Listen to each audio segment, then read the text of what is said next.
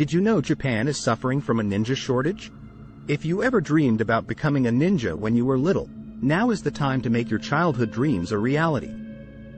In 2018, the city of Iga, which claims to be the birthplace of the ninja, suffered from a ninja shortage despite the fact that they're willing to pay salaries as high as $85,000.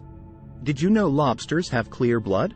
Many of us know that lobster shells change color when they're exposed to heat, but only a few people know that the sea creature's blood is also intriguing.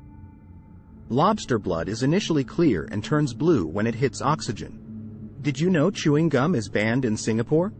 In efforts to keep up the city's reputation for being spotlessly clean, Singapore banned chewing gum in 1992, following laws against spitting and urinating anywhere but in a toilet. In 2004, the ban was slightly lifted for therapeutic, dental, or nicotine gums. Did you know McDonald's once created bubblegum-flavored broccoli?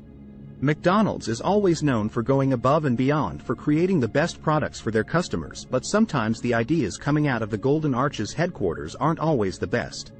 In 2014, the fast food chain developed bubblegum-flavored broccoli, which turned out to be an utter failure.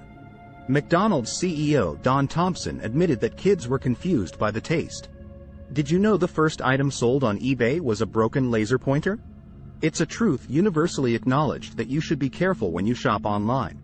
Thankfully, Mark Fraser was apparently fully aware that he was getting a broken laser pointer when he bought it for $14.83 from Pierre Omidyar, eBay's founder, in 1995. Did you know grapes light on fire in the microwave?